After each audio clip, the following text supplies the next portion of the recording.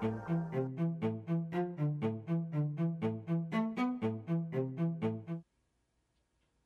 there, drone fans. Rick here again from Drone Valley. In today's clip, I'd like to review the brand new Spark portable charging station from DJI. Now, a lot of us have been waiting for this product to be released ever since we saw it at the DJI launch event a couple months ago. I was lucky enough to be at that event, and they had these all over the room on different tables and pedestals, but nobody was talking about them. And I was really curious about this because it looks different than anything else I've seen released with a drone. So I started asking questions about, looks like a couple batteries fit in there, looks like the Spark might fit in there. What do we use this for? Obviously it's for charging, and all they would say was it's a charging dock. So a portable charging dock, a one you'd use at your home, like what are we gonna do with this thing? And really nobody wanted to talk about it. So that made it even more mysterious to me. We did get a chance to handle it, so I picked it up, I could manhandle the thing, and feeling the weight of it, you'd really pretty quickly realize that the plastic alone can't account for the weight of this. So I've always assumed there was some type of battery in the bottom, but wasn't sure exactly how big the battery was or what it would do out in the field. So now that it's out, I've got all the answers you need on this thing, but the more I spend time with this, the more I realize it's the perfect Swiss Army knife of charging solutions. It does so many things really, really well, and it's definitely worth the money. Now, it's very similar to the dock you get with the Flymore combination. The big difference is that dock is a home dock, and that's it. You can't take it out in the field and use it unless you've got an AC connection in your car, then you can use it there. But this one's even better because it allows me to take it in my backpack when I'm off-road, where I'm not near any electrical outlets or batteries, and use the internal battery to charge my Spark and 2 additional batteries, which is great. It also has a USB connection on the front, which will allow me to charge a phone or a tablet or even the controller. So they really thought of everything. So let me talk about what you get with the kit first. You get the charging dock itself. You get another power brick that'll actually power up this thing and charge both the Spark and the batteries inside as well as the battery inside the unit. My one pet peeve about this is it's a proprietary connection between the power brick and the actual charger.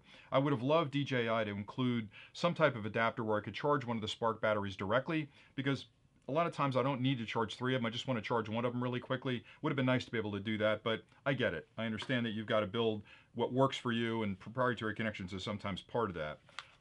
On the one end of the brick, you've got 2 full USB connections down here. These are both 2 amp connections. So it allows you to charge 3 Spark batteries in here and up to 2 devices externally off the power brick itself. So pretty much everything you need, you can charge at one time. These 2 connections can be used again for a phone or a tablet or the controller. So I could plug one thing into the wall, charge 3 batteries and up to 2 other devices, and be out and flying in no time.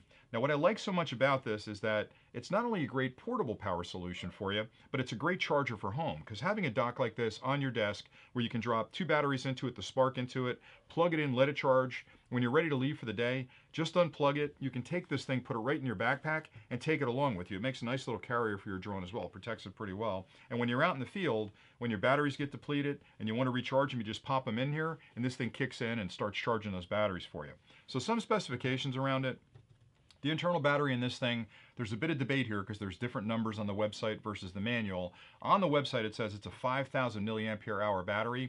Somewhere else it says it's a 4,000 and change milliampere hour battery.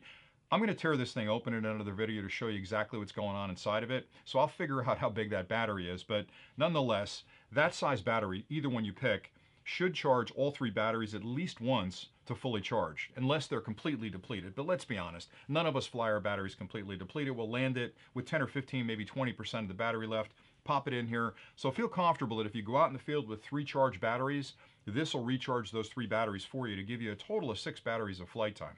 Again, you can also use this USB connection on the front to charge some other device. The charger comes with it. It's a custom charger. You get a nice manual to explain everything about this, and you get some information about the DJI refresh program, the DJI Care refresh program. Now on the front, I'll go around this thing a little bit and I'll put some blow-ups up. On the front, you've got 3 connections up here. You've got the USB that I talked about before. You've got the proprietary connection to connect up the brick to it, and you've got another connection over here with a cover on it. That's a micro USB connection. Now, why would you need that? What am I going to use that thing for? Well, remember, this is a smart charger. There's intelligence inside there and brains that control not only how the batteries are being charged, but which battery gets charged first. And that firmware may need to be updated someday. So that connection on the front is to be used down the road if firmware ever comes out for this thing, where you can connect it to your computer and download the new firmware to it. On the one side over here, you've got a latch. If you pull that latch, it pops this top piece open over here. And that gives you access to the internals on that. Now let me talk a little bit about the battery charging inside the unit. So there's room in here for 2 batteries and the Spark itself with a battery internally. When you put the batteries in there, the first battery that goes in obviously is going to get charged first. If you put a second battery in, it's going to look at both those batteries and it's going to decide which battery needs the least amount of charge and charge that first. In other words, which one's closest to full.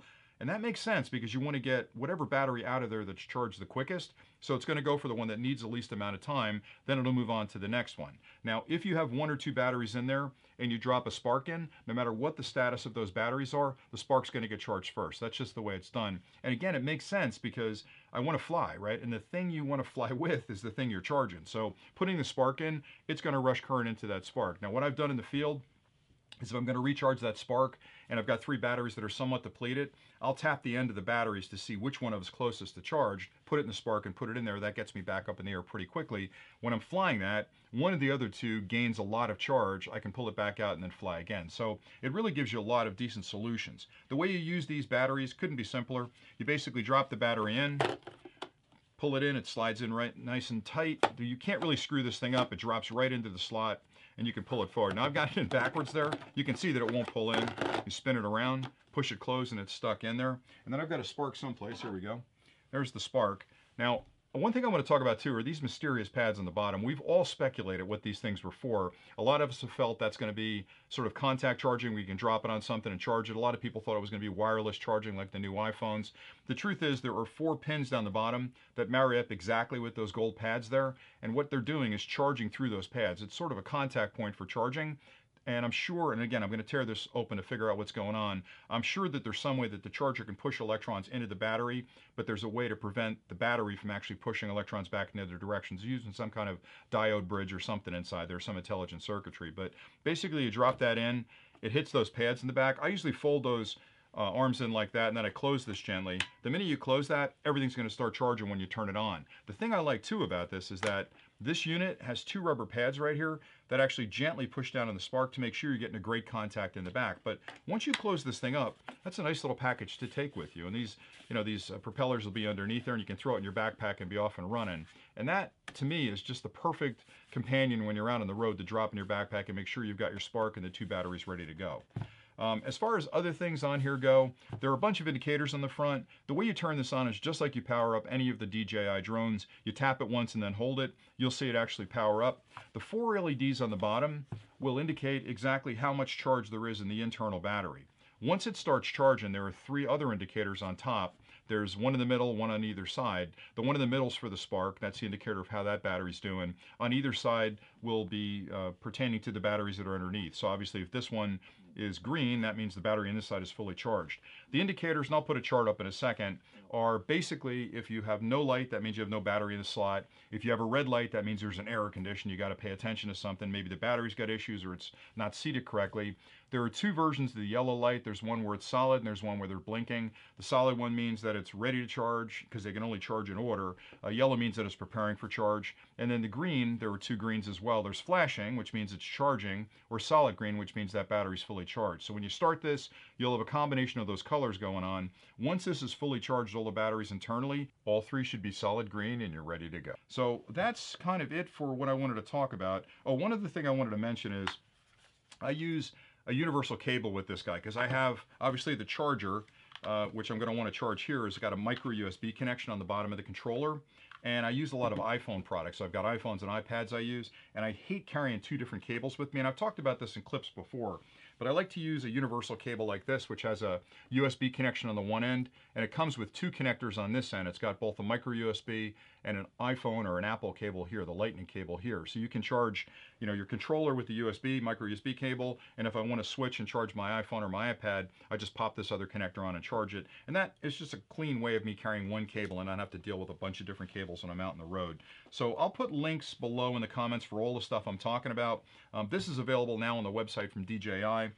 The cable I'll put, we've got that on our website. The only other thing I wanted to mention is they initially came out with this as just the charger for $89. I now see that they've actually got 2 versions of this. You can actually get it with just the charger for $89, or if you want to spend a little bit more money, and I think it's a really good deal actually, you can get the charger and 2 batteries for $139. Now think about that. This is $89 on its own. These batteries are typically $50 on their own. So the fact that you get an $89 charger for $50 more, you get 2 batteries. It's like getting a battery for free. So if you haven't bought extra batteries for your Spark, or you think you want a couple more, I would go for the one with the extra batteries. If you got plenty of batteries already, like I got a ton of batteries, I just need the charger. So anyway, that's pretty much it for today. I think it's a cool product. It's unique. I think they've really answered a need here, and I like it. I use it out in the field. I've had it a couple of days. I've had it out in the field with me both of those days. It's worked flawlessly for me. So hopefully you find this helpful. Again, I'll put some links below where you can go check these things out on DJI's website, and I'll put a link to the cable and a few other things on our website. If you buy from us, you can support the channel a little bit. We appreciate that. If you have any questions about what I've discussed, please drop them in the comments below. Promise to get back to you as quickly as I can. And I just love putting these clips together. So watch the channel closely. I'll definitely do a teardown of this to show you what's going on inside. I love getting into the guts of the technology. I'm also going to do a giveaway on one of these. So you may want to pay attention to the channel, hint, hint, over the next couple of weeks to see what's going on there, because I've ordered a couple. I'm going to use one, and I've got one for the fans. So you're going to be getting one of these back. So pay attention, and when you see that up, make sure you enter that contest. Anyway, that's pretty much it for today. So thanks again for watching. I really appreciate the subscriptions and the comments from you guys. I just love doing these clips.